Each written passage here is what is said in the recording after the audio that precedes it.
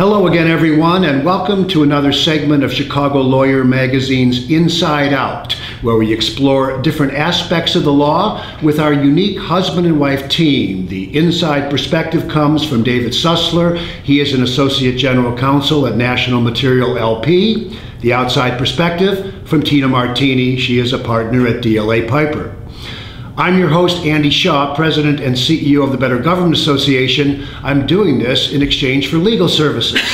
Just kidding, these are my friends, and it's my pleasure to host a segment. Happy holidays. This is our year-end segment, and so it's going to be a little more touchy-feely than usual. We're going to look at some personal aspects of David and Tina's backgrounds as opposed to specific aspects of the law. And let me start by saying this has been 3.5 years of doing these segments. I'm relatively new to the game, only a few months. So why don't you share a little bit about yourselves personally, maybe a minute each on where you grew up and what people might think they'd like to know about you. In either order. First? Sure. Ladies first? Sure. So I grew up in the northern suburbs of Chicago. I was born and raised in Highland Park. I have a father and 3 brothers. My mother passed away when I was in high school. I come from a family of engineers and scientists. I'm the only lawyer in the family, and I have a great family. I really think that the family is incredibly important, and they were extraordinarily important to me, especially after my mom died. I got a lot of support from my father and my brothers. Law school was really not part of the plan. It was something I just sort of fell into on a dare. My ex-boyfriend dared me to take the LSAT and do better than him, and I did, and I got into Northwestern Law School. And that's why you ended up with David. Not too many of these guys want to be beaten on the LSAT by a girl. So I had a full career planned out as an engineer, and decided to go to law school instead. Yeah, I don't think you would hear too many of those kinds of stories. I'll bet you yours is a little more of a traditional path into the law, David. And you grew up, though, in Western Illinois. I grew up in Central Illinois, in Decatur, Illinois, and I actually grew up in a family of lawyers. Most directly, my father was a general practitioner in Decatur, and he did a lot of litigation. And so, growing up around the dinner time conversations were often about his cases, and he would present the facts of the cases and ask. It was my sister and I and my mom, and he would tell us the facts and ask us what we thought about it. And through that, of course, he was teaching us ethics, right from wrong, decision making, logic. But I was just fascinated by all of his stories, and I decided somewhere as a young kid, I want to do what my dad does, and especially the personal injury stories he would tell. I said, I want to do that. Well, no one asked me that question, but what I'm going to tell you is one thing. I always thought I was going to be a lawyer. Yeah. And of course, it never worked out that way, which is probably good for people who need good lawyers.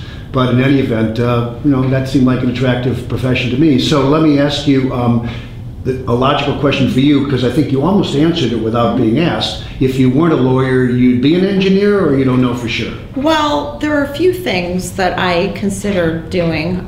Being an engineer was one. Being a pharmacist was another, because my father's a pharmacist, and my mother was a pharmacist as well. I also had played around with the idea of being a reporter, kind of like you. You were my inspiration, Andy. I played around at being a reporter too. The only good part was it actually paid. And I also, when I was really young, my father almost played professional baseball, so I was really into sports growing up and played baseball. I had my first baseball mitt when I was 8. So, like my father, I was a pitcher, and I had a pretty good curveball, so I was thinking for a while maybe I could be the first woman professional baseball player. And my youngest daughter throws about an 80-mile-an-hour perfect strike fastball, and was limited by the same gender issues, so she ended up playing soccer. A lot of similarities that you don't find out until you sit down for these kinds of conversations. So you could have been a drug dealer, but you decided not to dispense drugs, and now you're a lawyer. So it sounds to me like you were kind of hardwired to be a lawyer, but if it hadn't come out that way, what else might you have been? Were you going to be a hockey player? No. Though I did skate a little bit when I was younger, and I convinced my parents to buy me a nice set of Bauer hockey skates. I wore them once, and I don't think I've skated since. But, that's always a tough question for me, because I only ever wanted to be a lawyer. But the one other thing that I ever seriously considered, and came back to me from time to time as growing up, was being a rabbi. And I found out when I was a young adult that my father had actually considered becoming a rabbi when he was younger too.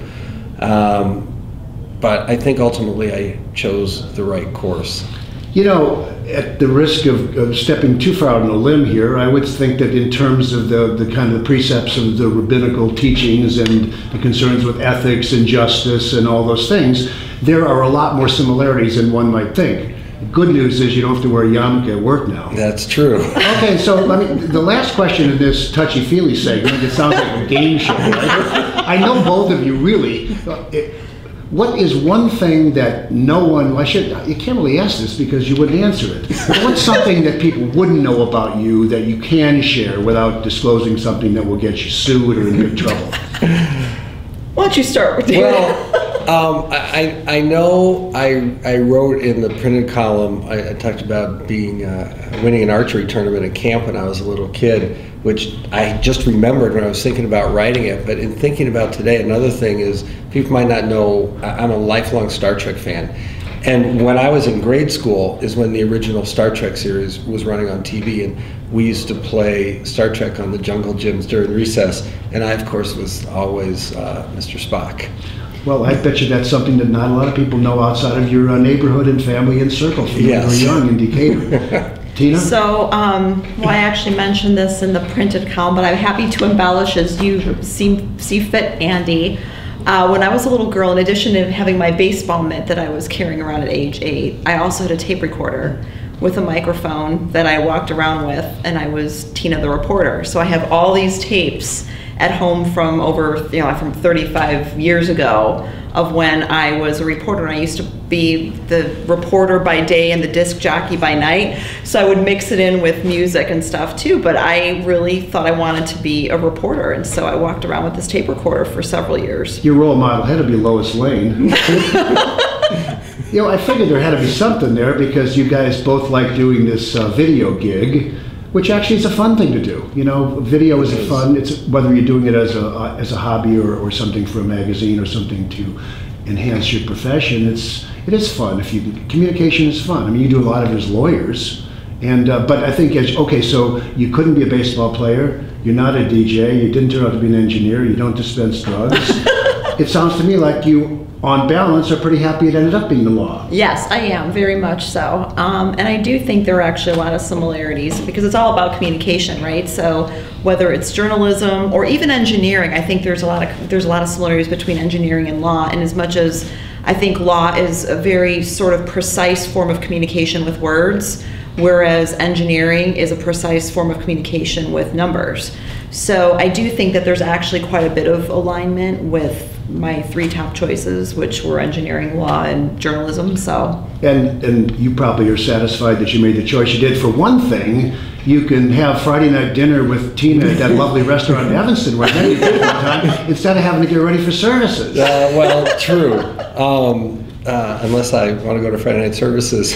But that breaks the dinner date unless you have a fast dinner. No, but yeah, I definitely am suited to being a lawyer, and as you said earlier, there's definitely overlap.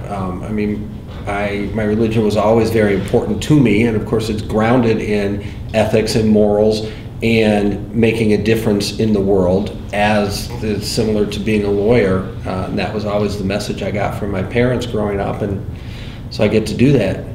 Okay, well, we're going to end this segment, and I'll tell people that they should come back for another touchy-feely segment that's going to follow. That we'll call that the bonus round. But for now, David and Tina, thanks much. Hope you've enjoyed a little more of an inside look at our Inside Out folks than you normally get. We gave you a holiday break from listening to aspects of the law to getting to know Tina and David a little better, which is probably a good thing because having spent a lot of my pre-BGA years on television, you do find that the people who watch you and follow you, and they have their following here, do want to know more about you. It's just human nature. And so hopefully you've gotten to see a little bit more of the human side of Tina Martini and David Susler, and that's always a good thing. You're not going to see too much more of my human side because it's really scary. Anyway, this has been Chicago Lawyer Magazine's Inside Out. I'm Andy Shaw. Thank you for watching this segment, and as I said, tune in a couple or 3 weeks for a bonus segment. Happy holidays.